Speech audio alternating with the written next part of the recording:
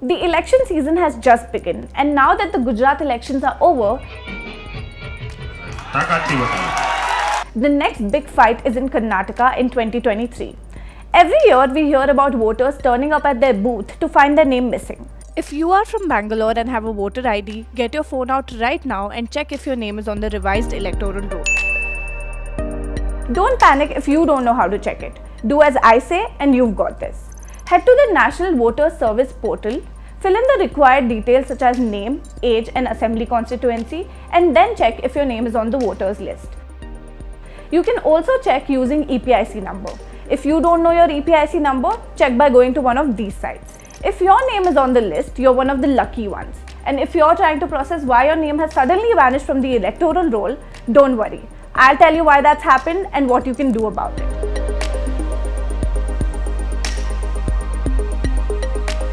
A digital news platform published an investigation a few weeks ago where some members of the Chilume Trust had collected people's personal information illegally. Baitarayanpura, Mahadevapura and Shivaji Nagar were some areas that were affected. After the investigation was out, several people complained that their names disappeared from the voters list and some of you might be among them. In this video, I'm going to tell you why that is happening and what you can do about it. So when can a person's name disappear from the electoral roll? So there are only three cases, like see if the person has moved to some other places, if the person is dead, and if the person has a duplication of entries in the voter list.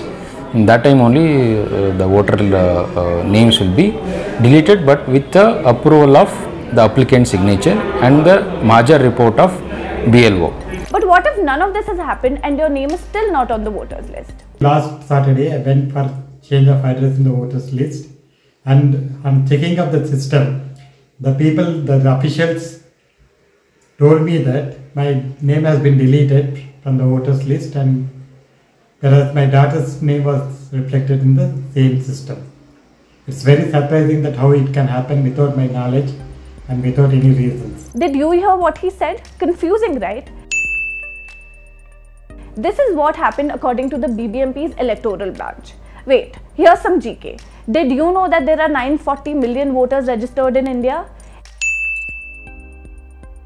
In the past few months, the Election Commission of India has corrected or deleted around 1 million of these entries.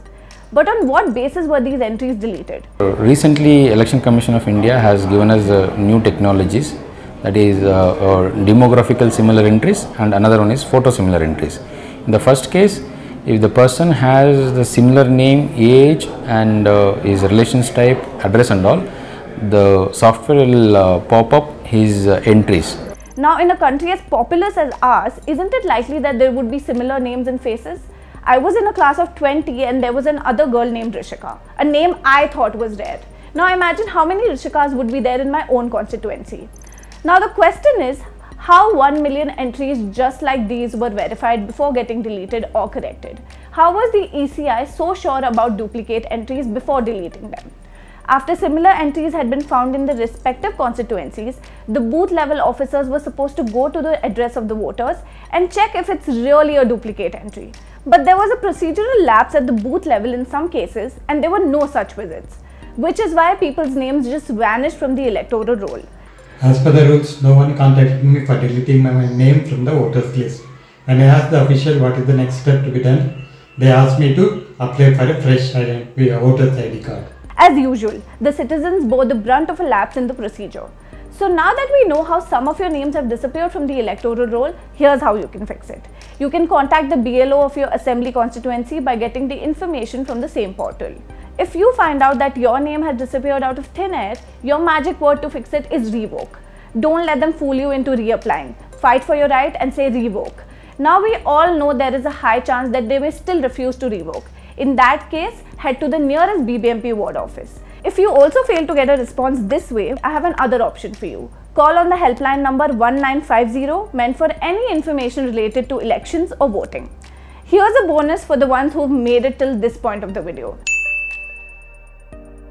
Those of you who are now waiting to change your address but don't want your names deleted from the electoral roll by mistake, here's a safe way of doing it. There is a Form 8 with the ECI. Even you have a VHA applications, it is there, Form 8.